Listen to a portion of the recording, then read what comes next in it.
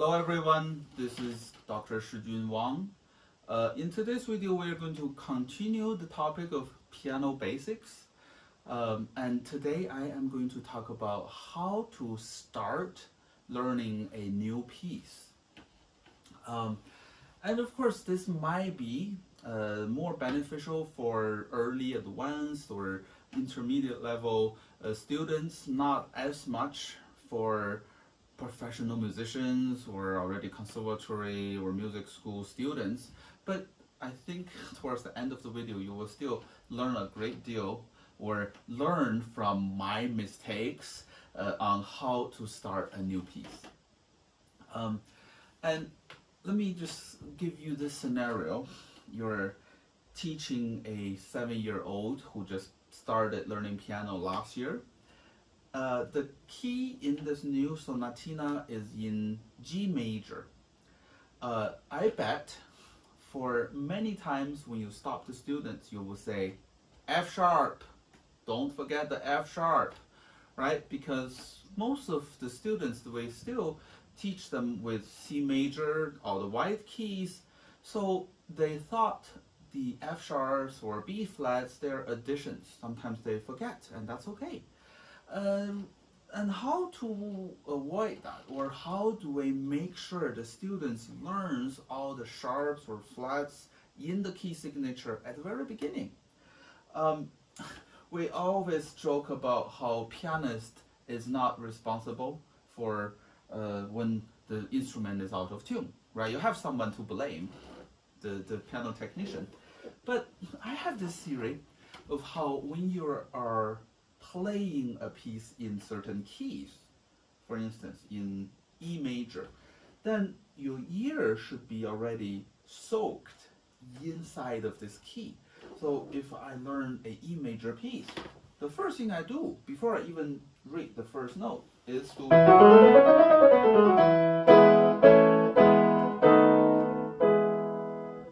set my ears into this key. Now, if I'm reading this, I play a C natural. The C natural really sounds out of the place, right? Again, this whole idea of tonal music, you have tonic, dominant, you have leading tones, all of this is really to have a hierarchy of notes, so that this will sound very foreign, right? It doesn't belong to E major. So, of course, if that happened, then the student will notice something is wrong, something sounds harsh. Then they will, oh, that sounds better, right? So they will fix it, okay? The same thing goes with time signatures too, whether it's duple meter or triple meter, or sometimes compound meter, right? When you 6/8, right? 1 2 3 2 2 3. So when you already set yourself into this time signature 1 2 3 1 2 3, then if suddenly you played a 4th beat, then it sounds wrong. Yeah. So by learning it this way, or by preparing this way, you will actually reduce a lot of mistakes. Okay. The same thing goes with form. And of course, the form, in order to understand it, the student has to be probably a little bit older.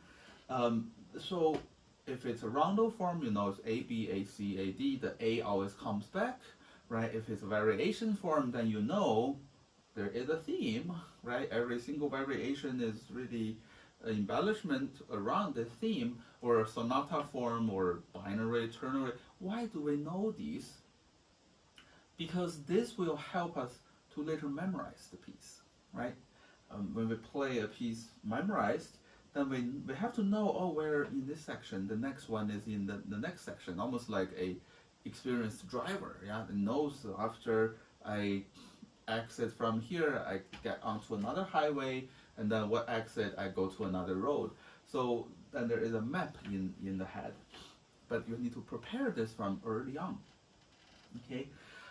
The next part, I want to look at the music, and this is of course before I play, is to see where are the most loud, the loudest part, or fortissimo or fortissimo, or where is the softest part? Yeah, pianissimo or pianissimo. And why do we want to know that? In other tutorials, I've shared my understanding of dynamics. Dynamics really is the tip of the iceberg when it comes to reflecting what is the true intention of the composers. When Chopin felt depressed, he might put piano. When he felt serene or peaceful, he might put piano. When he felt religious, right, he might put piano. When he felt mysterious, yeah, like that, he might put piano. Then, when we look at backward, we see piano.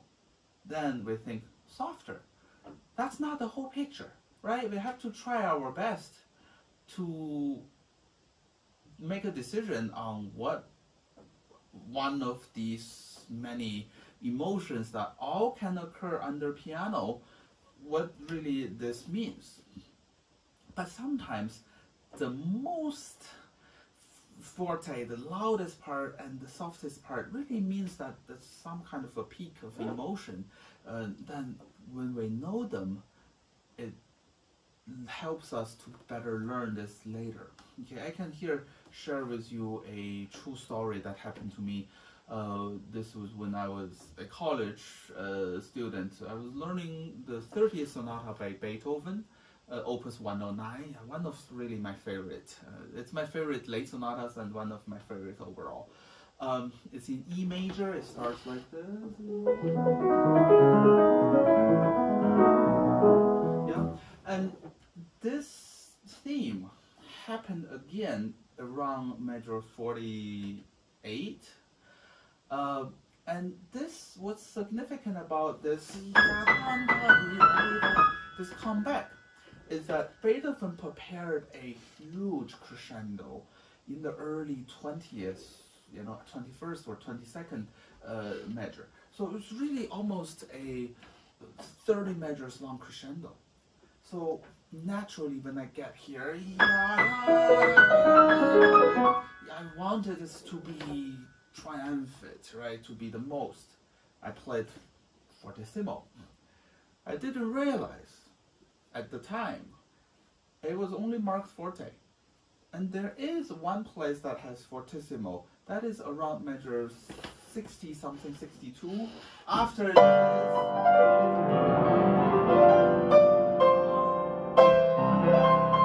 there is a C major part.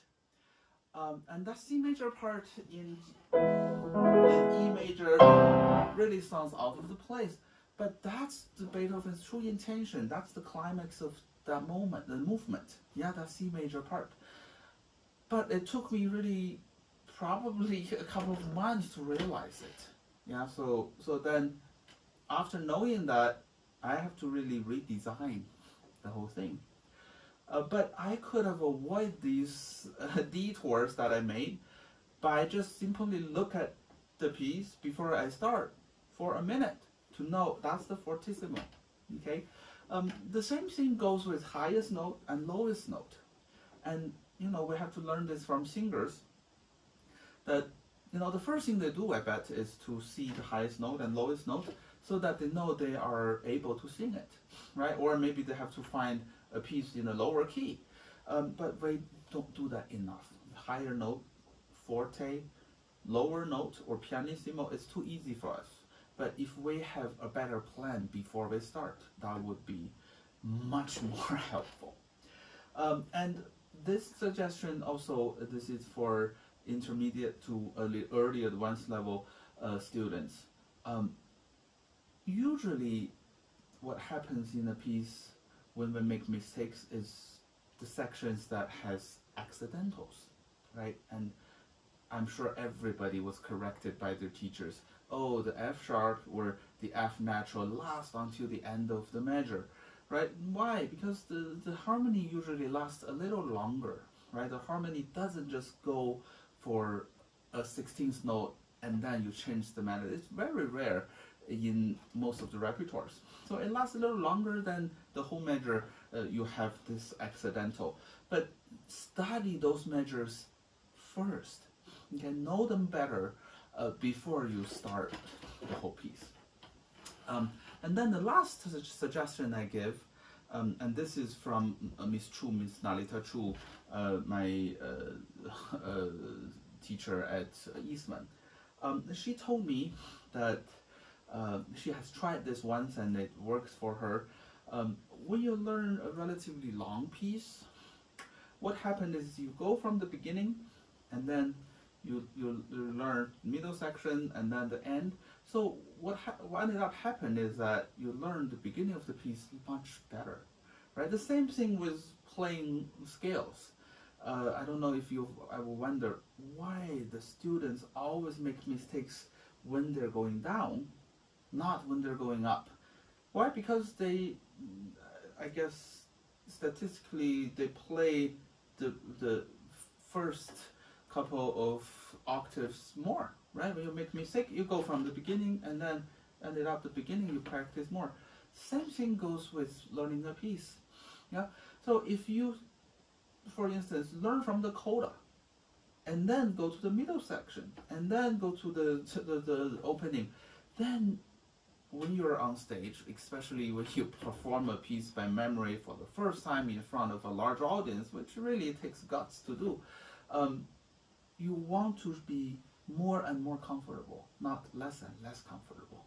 Yeah, so I tried that when I was learning Chopin's third ballade and second ballade, and it worked, right? I get more and more confident because I started learning the coda.